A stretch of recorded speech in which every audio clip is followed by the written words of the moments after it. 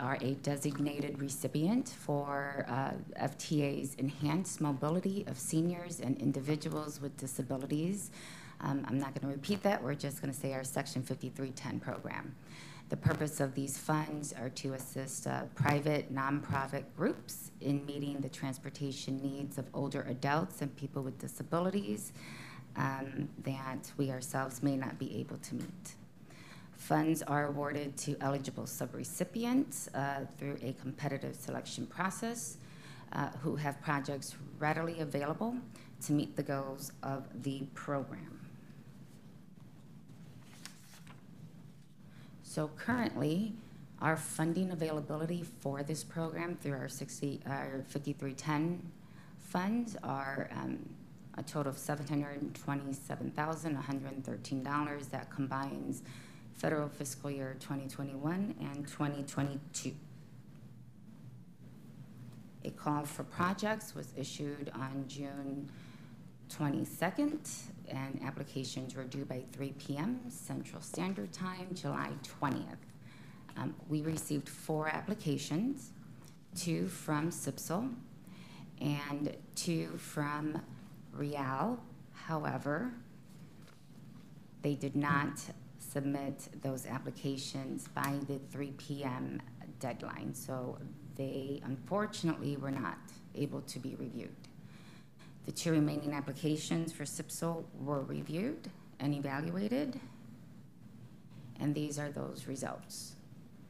CIPSL submitted 2 projects. One was purchase of service for a total project cost of $297,113. They also submitted another project for mobility management at $200,396. Okay. Their overall scores on the right-hand side, purchase of service received an overall score of 8360 with mobility management at 8.40.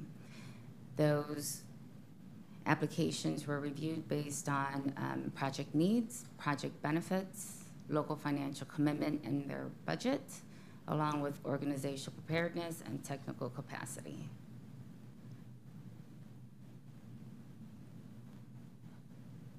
We selected CIPSL's purchase of service at their total project budget of $297,113 and mobility management at their scalable amount of $100,198 for a total award to CIPSL of $397,311.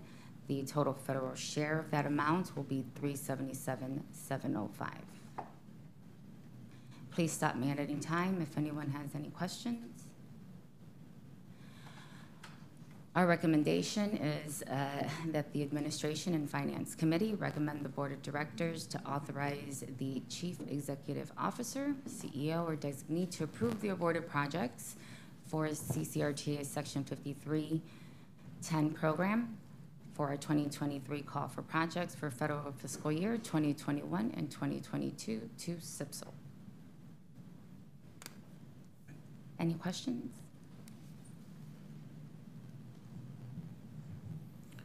Has to be a question. Are we going to reopen this to receive more projects? Yes, we are. Okay. We're going to be issuing another call for projects either November or December of this year. Great. Is there a timeline that we have to issue these funds, I guess, to other bidders? Because I guess we have about $350,000 remaining. Is there a timeline that we have to issue those funds to people?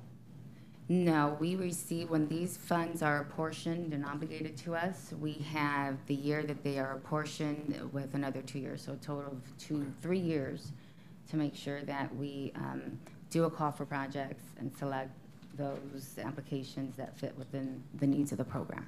Okay. I will add, we generally piece together several years. That way we have enough money to fully fund the projects they request. We've got significantly more the last couple of years than we have through history, but by putting them a couple of years together, then we have enough to, like I said, to fully fund multiple projects, usually from Pisano, Real, CIPSL, things like that. So that's why we tend to wait. The last time we did a call for project was in 2021, and that amount was significantly higher only because of COVID. So FTA dispersed a lot more than we usually receive, and in years past, we've had to wait 2 to 3 years to do a call for projects to have a significant amount for those agencies that submit applications, and it's, worth funding. Okay, thank you. Thank you. Did CIPSL also submit the proposal? I'm trying to remember, 2021? They did. Okay, that's who wrote it. All right, any further questions or discussion? Is there a motion to recommend the Board of Directors approve awarded projects for CCRTA Section 5310, 2023 call for projects for federal fiscal year 2021 and 2022? So moved. Thank you. Second. Thank you. And we have a second. We have a first by Vice Chairwoman Jimenez and a second by Director Munoz. Thank you. Thank you. You're welcome. All in favor, please say aye. Aye. Any opposed? Thank you. Committee chair report.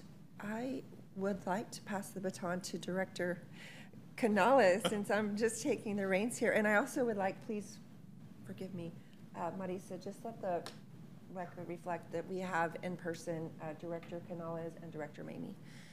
And anything, thank you for doing such a great job and making this so easy. Thank you, Director Allison, and welcome aboard.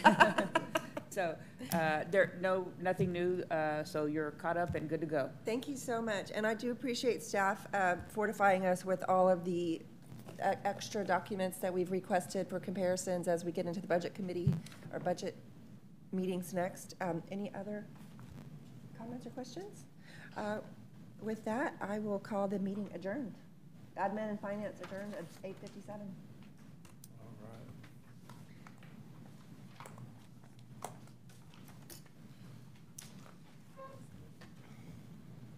Some strong coffee.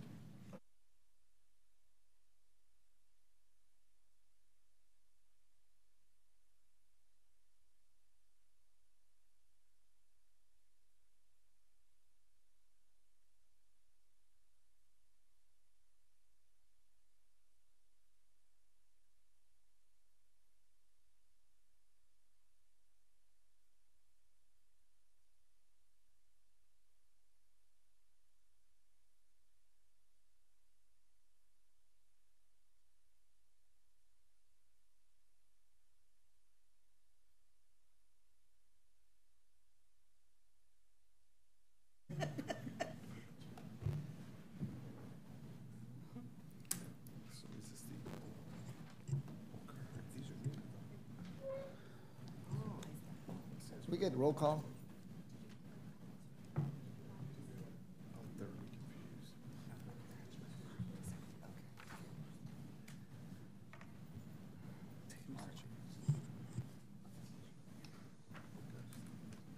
Do we have roll call, please? Eloy Salazar, Here? Gabby Canales, Beatriz Charo, Armando Gonzalez, Here. Erica Mamie. Mr. Chair, we have a quorum. Safety briefing, Mr. Esparza.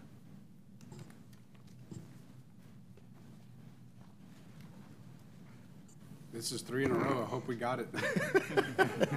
Good morning, everyone. John Esparza, Safety and Security Administrator. In the event of an emergency, we're going to exit the boardroom to my right and your left, proceed to the west stairwell, down to the first floor, where you exit through the west side doors. Once outside, we will continue to the clock tower adjacent to the transfer station. Marisa will account for all the board members. I will be the last one out to ensure everyone gets out safely. 3 things to remember during the emergency. Please do not use the elevator. Please do not return until the all clear has been given. And if we need to shelter in place, we will do so in the west side stairwell. Thank you all. Item 3, Marisa, do we have any receipt of conflict of interest affidavits? There were none received. Opportunity for public comment? There are no public comments. Going to item 5, discussion, possible action to approve operations and capital projects committee meeting minutes of July 26, 2023. Do we have a motion? So move. We're motion by Ms. Charo. Do we have a second?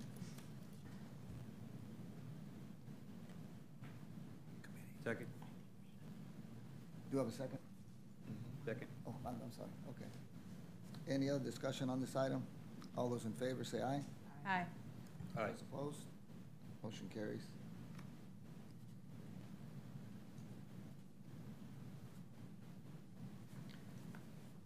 Item 6, discussion and possible action to recommend the Board of Directors authorize Chief Executive Officer or his designee to award a contract to ETC Institute for National Transit Database Passenger Miles Traveled Sampling Surveys. Mr. Robinson, good morning. And the joke. Oh, yeah, sir. Good morning, Mr. Chairman and members of the committee. Well, the other day, a friend of mine came up to me and he said, you know, are you a scratch golfer? Proudly, I said, yes, I am. Every time I hit the ball, I scratch my head and wonder where the heck it went. Okay. You're improving, Gordon. You're improving, Gordon. You're improving. And directors, I would also like Make to the announcement, announce that after doing our national search and interviews, Gordon has been selected as our next managing director of operations. So Thank you. it's his first joke officially as managing director. All right. Thank you. Thank you very much. I talked to Gordon yesterday. I said his game's got to improve. Yeah, that's right. Big leagues now. Yeah.